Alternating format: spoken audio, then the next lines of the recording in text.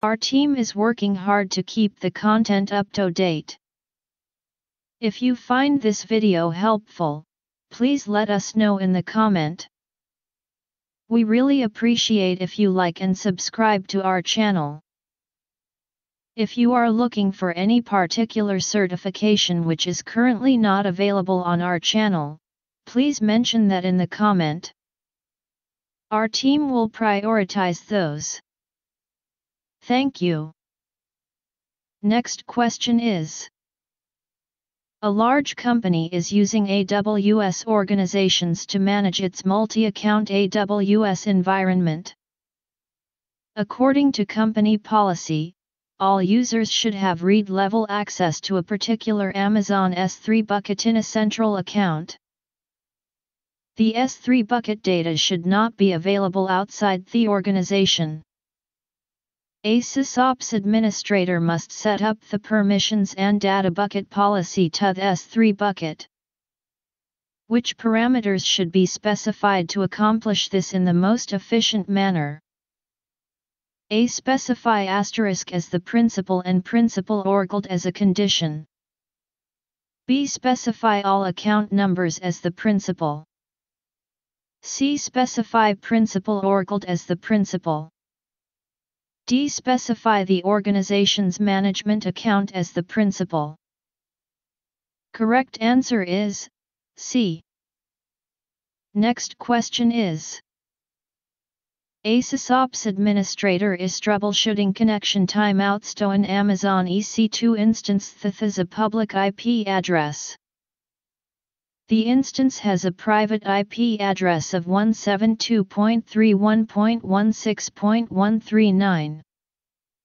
When the SysOps administrator tries stopping the instance's public IP address from the remote IP address 203.0.113.12, the response is request timed out. The flow logs contain the following information. What is one cause of the problem? A. Inbound security group deny rule. B. Outbound security group deny rule. C. Network ACL inbound rules. D. Network ACL outbound rules. Correct answer is D. Next question is: a company has multiple Amazon EC2 instances that run a resource-intensive application in a development environment. A SysOps administrator is implementing a solution to stop these EC2 instances when they are not in use.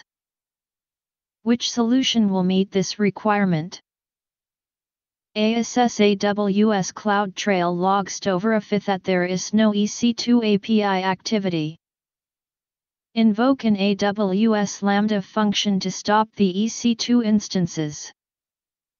B. Create an Amazon CloudWatch alarm to stop the EC2 instances when the average CP utilization is lower than 5% for a 30-minute period. C. Create an Amazon CloudWatch metric to stop the EC2 instances when the volume read bytes metric is lower than 500 for a 30-minute period. D. Use AWS config to invoke an AWS Lambda function to stop the EC2 instances based on resource configuration changes. Correct answer is B. Next question is: a SysOps administrator needs to configure a solution that will deliver digital content to a set of authorized users through Amazon CloudFront. Unauthorized users must be restricted from access. Which solution will meet these requirements? A. Store the digital content in an Amazon S3 bucket that doesn't have public access blocked. Use signed URLs to access the S3 bucket through CloudFront. B. Store the digital content in an Amazon S3 bucket that has public access blocked.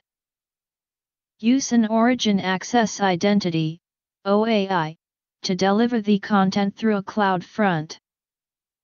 Restrict S3 bucket access with signed URLs in CloudFront. C. Store the digital content in an Amazon S3 bucket that has public access blocked. Use an Origin Access Identity, OAI, to deliver the content through a cloud front. Enable field-level encryption. D. Store the digital content in an Amazon S3 bucket that doesn't have public access blocked.